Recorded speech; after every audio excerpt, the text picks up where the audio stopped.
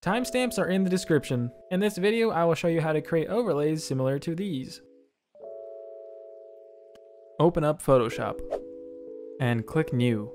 Make the width 1920 and the height 1080 and the resolution 300 pixels per inch and click Create. Now go online and search the game's name and find a good image with a good resolution. In this example, I'm just choosing the game Valorant. Click on the image you like, right-click it, click Open in a new tab, and then right-click that picture, copy image, go back to Photoshop, and hit Ctrl-V. Now press Ctrl-T, which brings up the Transform tool, and move the image into the corner, and let it snap in place with these smart guides. And then hold Shift and click on the bottom right corner, and drag it so that it fills up the entire screen. And once it looks good, press Enter. Now create a new layer, and select a random color. Click the Paint Bucket tool or just press G on your keyboard, and then click and fill up the screen. Now press Ctrl-T, hold Shift, and resize this to however big you want your gameplay to be on the stream.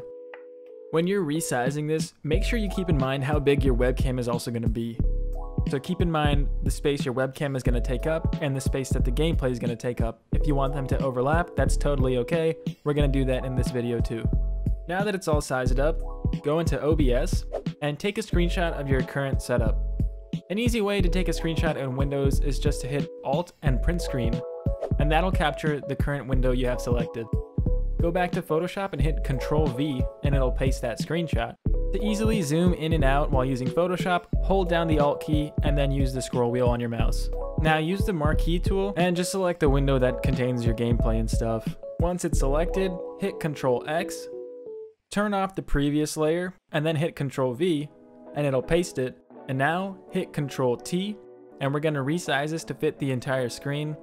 And once you do that, we're going to crop out the webcam by doing the same thing we did last time. Use the Marquee or Selection tool, select your webcam, hit Ctrl-X, turn the previous layer off, hit Ctrl-V, and now you have your webcam cut out and we can position that wherever we want on our overlay. Make sure you have the webcam layer selected, and once you do that, select the magic wand tool, which is also W on your keyboard, and click outside of the webcam and it should select everything except for the webcam, and then go to Select and click Inverse. This will inverse the selection so it will select only the webcam. Now select the layer that has the background image on it and press Delete.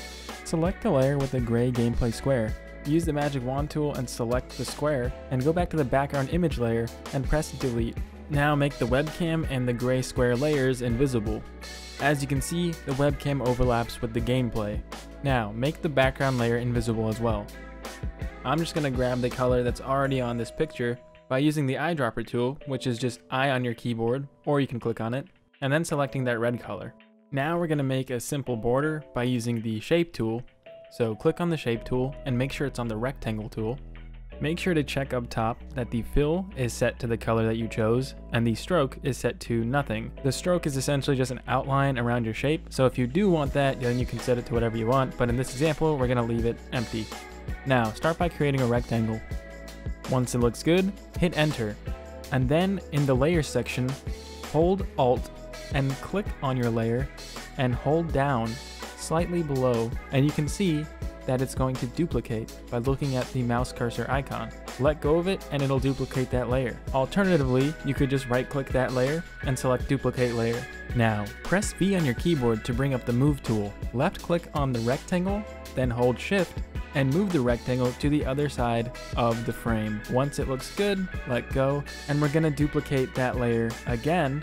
Now hit Ctrl-T to bring up Free Transform, hold Shift, and then rotate it 90 degrees so that it is parallel to the bottom side of the shape. Then just align it and stretch it by holding Shift. After that, just duplicate it and repeat the process for the remaining sides. Alright, now you can see that the boxes are created, but there's also that small overlap. To get rid of this, what we're going to do is we're going to merge each shape layer into their respective shape. To merge the layers, select the ones you want, and then right-click and click Merge Shapes. So we're going to merge all the shapes that are in the big box into one, and then merge all the smaller rectangles into the small box. So there's two distinct shape layers. Once we do that, we can simply select the portion we want to delete, select the big shape layer, and hit the delete key. If you get an error like this, don't worry, just right-click the layer that we're trying to delete and hit rasterize layer. Then you can hit delete again and it will delete the portion that we selected. Now we could just leave this as is.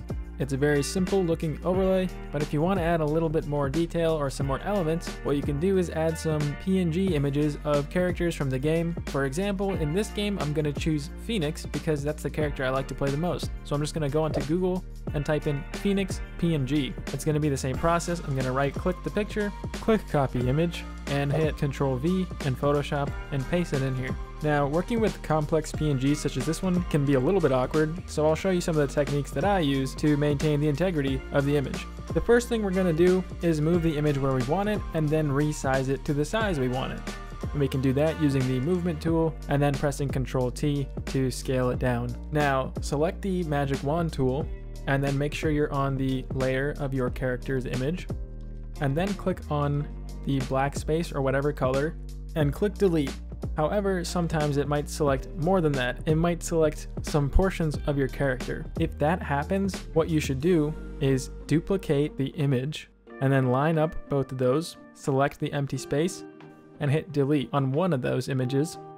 And then on the second image, use the lasso tool to select all the portions that were deleted from the character and then go back to the untouched image, hit Ctrl C and then Ctrl V, and they'll be brought back onto a new layer. And you kind of just repeat this process and merge those layers as much as you want until you get the image that you want. Now we can leave this overlay as it is, or we can add a box to put the chat inside of in case you want that. So to do that, just select the marquee tool and create a box above our webcam box. And once you do that, select that color again, create a new layer, click on the paint bucket tool, fill that box in, hit Ctrl D to deselect, and there we go. We can leave it as it is, or we can adjust the opacity or transparency by going down into the layer settings and selecting it right there. We're gonna change it to around 30-ish%, looks good to me, and there you have it. That is going to be our overlay. Now, of course, you can add anything else you want in, like your social medias or whatever. Now we're going to export this as a PNG by going to File, Export, Quick Export as PNG, and then save it wherever you want. Now go to OBS and add an image source and navigate to the overlay that we just created.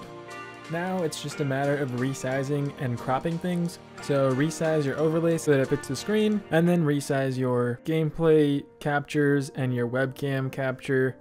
A quick tip for your webcam: if it doesn't fit the box and it's not resizing properly, you can hold the Alt key and crop the edges.